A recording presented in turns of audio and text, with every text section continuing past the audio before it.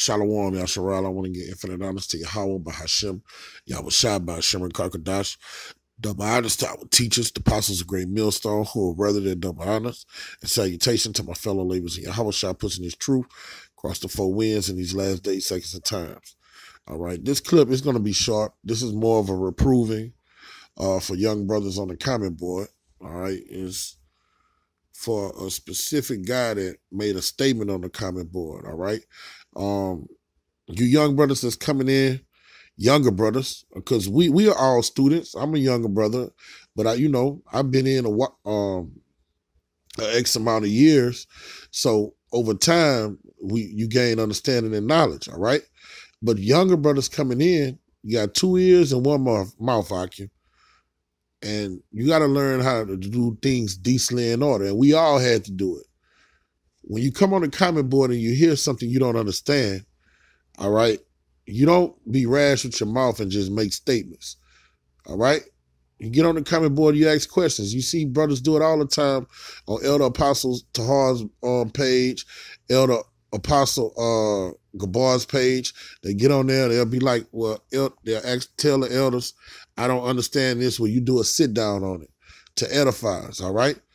That's the way you do things when you hear something that an older brother or an elder brother says and it goes over your head and you don't have understanding. You don't come make broad statements, all right? And this is a reproving. It's not a rebuking. It's a reproving for this brother and guys like him, all right? Because this brother, I think he's sincere. I've seen the brother at least the last year on the comment boards consistently. On there, he don't never scoff. He posts precepts, and he never gets out of pocket.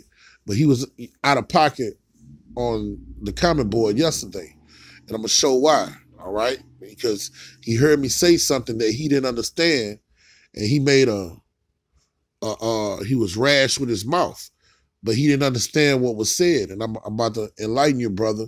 And the next time you're put in that predicament, or you see something like that you don't fully understand, you just ask a question, all right? And for guys like him. So I'm about to press this clip and let you see what transpired.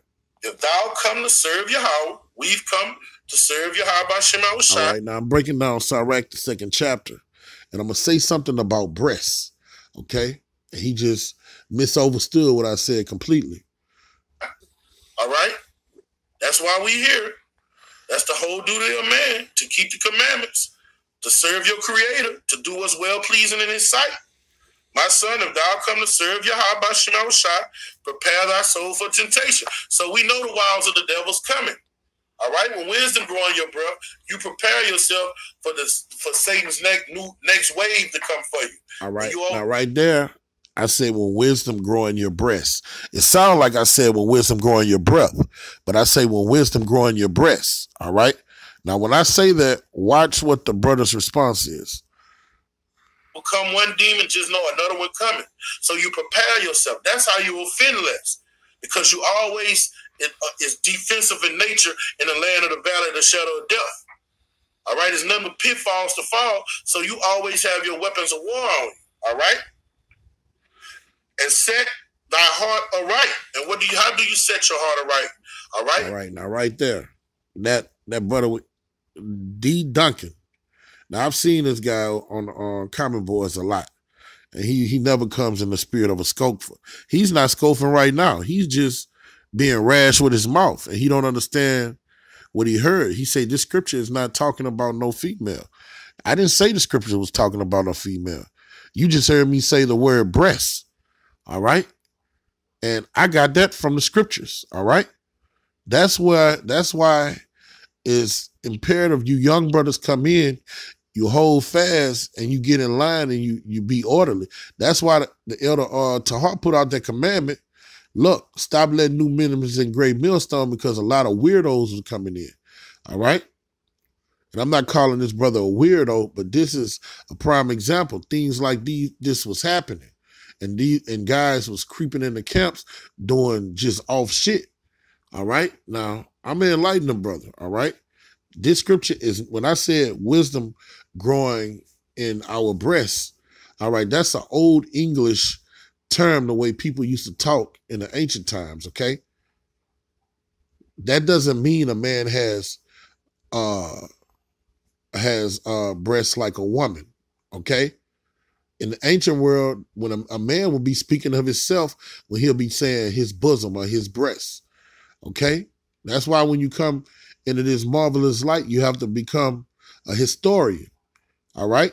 These Bibles are written in Old English, all right? They're not written, they have modern, they've made modern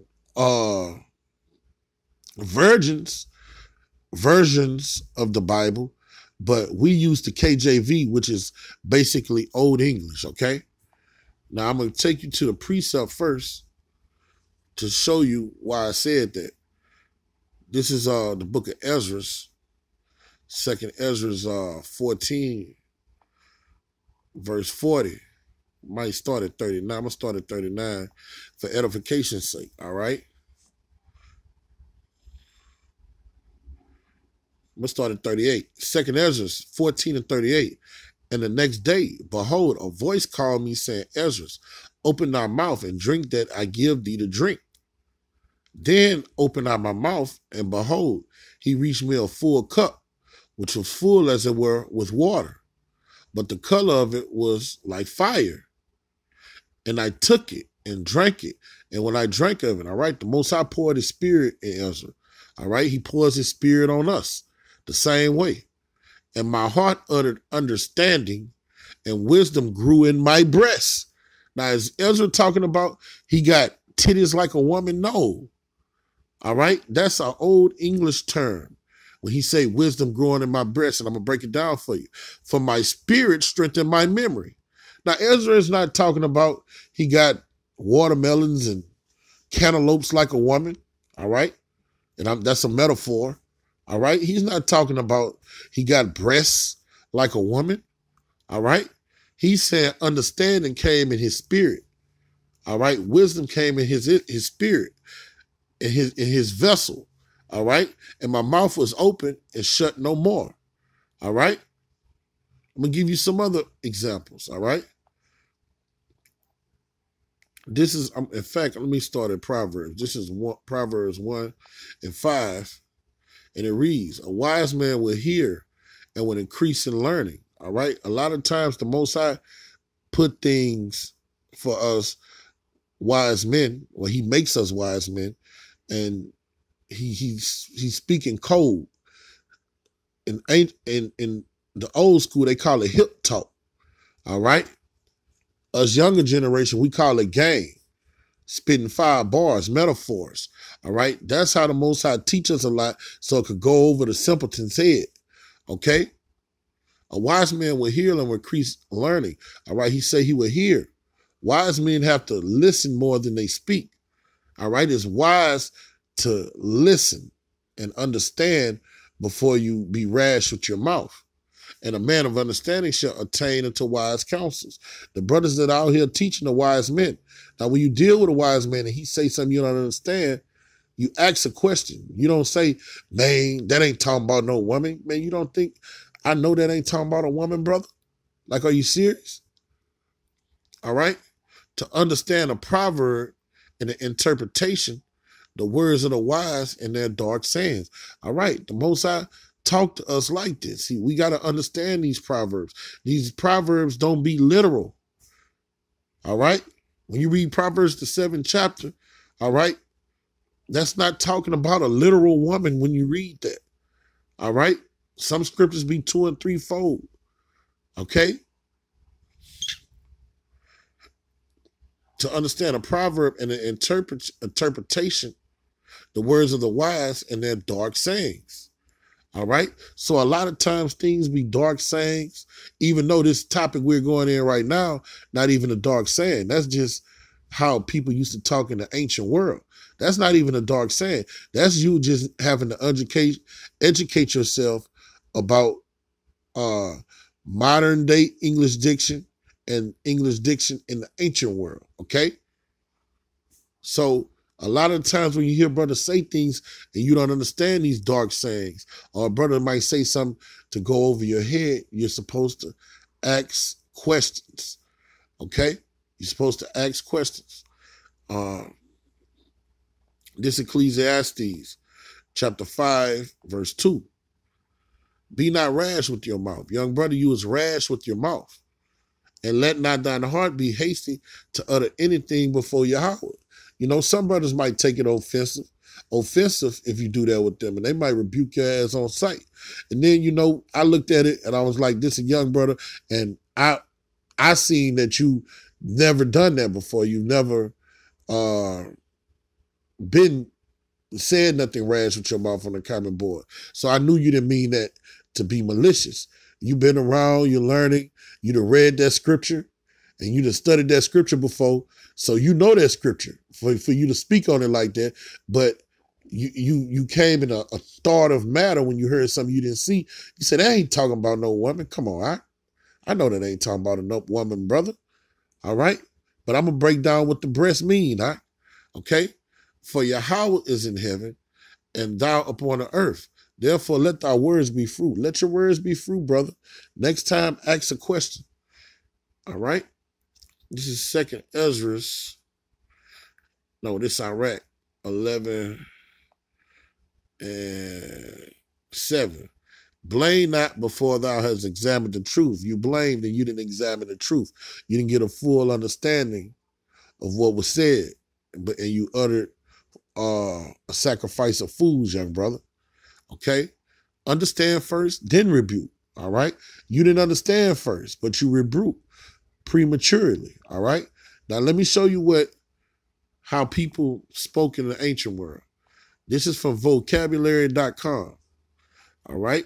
And you got to understand, when you read the Apocrypha and the Bible, they have the ancient way of speaking. It was when English was first born, during the time of King James. All right? During those times, okay, the English language was fairly new. Okay? So the way they spoke is different than the way we speak in these modern times. Okay? Now this is from vocabulary.com, and it's going in the word bosom. All right? The bosom is the breast, a chest around, or the chest area of the body. All right? Now it's about to give you a quick synopsis of the word and the history on the word bosom and breast. Okay? It is also poetically considered the place where our feelings reside.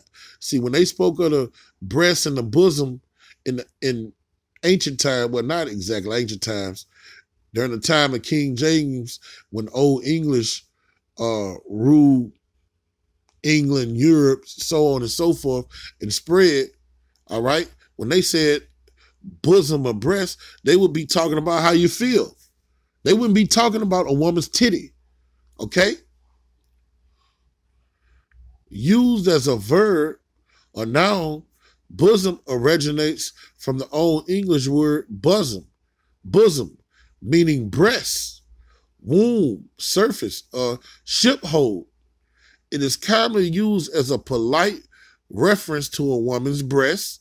All right, that's what it means. That's how you take it. That's what it means in these modern times, okay? All right, that's why you was like, that ain't talking about no woman. All right, but this is what, the next thing I'm about to read is what Ezra was talking about. Because our bosom, chest contains our heart, it has also become known as the place where our feelings, intuitions, or secret thoughts are kept. And that's what Ezra was talking about when he say wisdom grown in my breast. All right? The heart, the breast contains the heart. Okay? The bosom contains the heart. And we know when we say the word heart, we're not talking about the muscle that pumps blood. We're talking about our mind, our consciousness. So Ezra, when he said wisdom grew in his breast, it got in his spirit, in his mind, his cognitive function. And he say, then he started to utter understanding. That's why I said, when wisdom grow in your breast, okay? This is what is meant in the Old English, all right? He say, It has also become known as the place where our feelings, intuition, and secret thoughts are kept. And that's what the Most High, when Ezra drunk that drink of the Holy Spirit, that fire, all right, it went to his intuitions, his secret thoughts, all right? His feelings changed, and he started to utter wisdom and knowledge, all right? So that's why I said that. It had nothing to do with a woman, brother. And I know you've learned these breakdowns by now because I've seen you on the cover board at least a year. Like when you go right here, this is a prime example. This is Revelation 14, all right, and 4. These are they which were not defiled with women, all right? This is not talking about a literal woman, okay? But a younger brother or somebody that hasn't been taught the scripture would automatically think this is talking about a woman. This has nothing to do with a woman, okay? For they are virgins. This is not talking about a man that hasn't had sex, all right? But a person that hasn't been taught would think that that's talking about a man that hasn't sex. These are they which follow Yahweh follow the lamb wherever he goeth. That's not talking about a literal lamb. I wasn't talking about literal breasts, young lad. These were doomed from among men, being the first fruits unto Yahweh, unto the Lamb. All right? So when you hear a brother say certain things, man, just ask a question now for future references. And brothers like him, it's bigger than this brother. Because you got a lot of that going on with you young brothers on the comment board, man. Y'all got to learn to do things decently in order, man. Ask questions. Understand first. Examine the matter. Then ask a question. When you examine the matter and it doesn't reconcile with your spirit and you don't understand it, just ask a simple question. Don't make no bold statement. All right? That ain't talking about a woman. I know it ain't talking about a woman, brother. If you would have asked a question, I would have broken down to you just like I just did. So, and it's for young brothers, man. When you come in on any brother's comment board, when you come in and you got elder brothers that say things you don't understand, ask questions, do things decently in order, and don't make sacrifice of fools, man. All right, we're at the end. We here to enlighten you, brothers, man. All right, and we have to teach you brothers the right way. This is a reproving, it's not a rebuking, but everything got to be done decently in order. So with that, I'm going to give infinite honors to Yahweh by Hashem, Yahweh Shai by Hashem and Karkadash, double honors to our teachers, the apostles of great millstone, salutation to my fellow ladies in Yahweh Shai. Kwam Yasharala, Ba Ba Ba.